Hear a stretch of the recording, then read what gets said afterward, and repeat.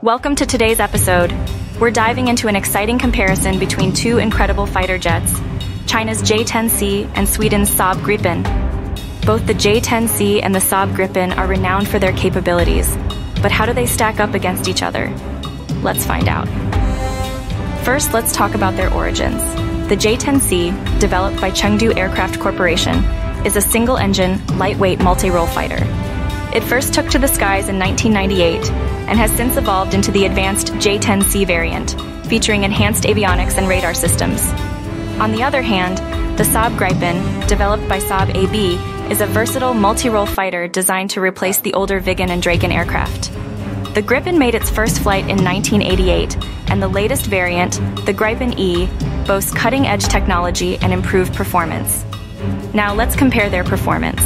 The J-10C is powered by a single AL-31FN or WS-10 engine, allowing it to reach speeds of up to Mach 2.2. It has a range of approximately 1,240 miles, 2,000 kilometers, and is equipped with advanced avionics, including an active electronically scanned array, AESA, radar. The Saab Gripen, specifically the Gripen E variant, is powered by a GE-F414G engine, reaching speeds of Mach 2.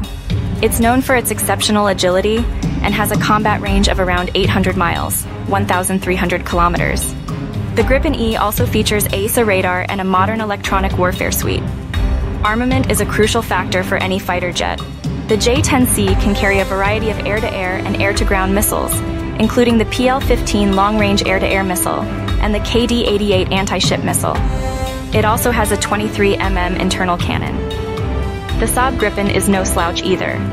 It can be armed with an array of weapons, such as the Meteor Beyond Visual Range air-to-air missile, BVRAM, the RBS-15 anti-ship missile, and a 27mm Mauser BK-27 cannon. Both jets are capable of carrying a range of precision-guided munitions. When it comes to cost and exportability, the J-10C is relatively affordable, with estimates around $40 million per unit.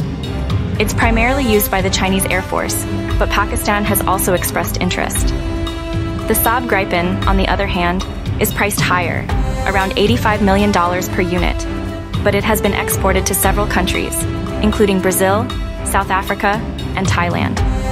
Its versatility and performance make it a popular choice for nations looking to modernize their air forces. So, which jet is superior? It ultimately depends on the specific needs and priorities of the Air Force in question. The J-10C offers a cost-effective solution with strong performance, while the Saab Gripen provides advanced technology and versatility at a higher price point.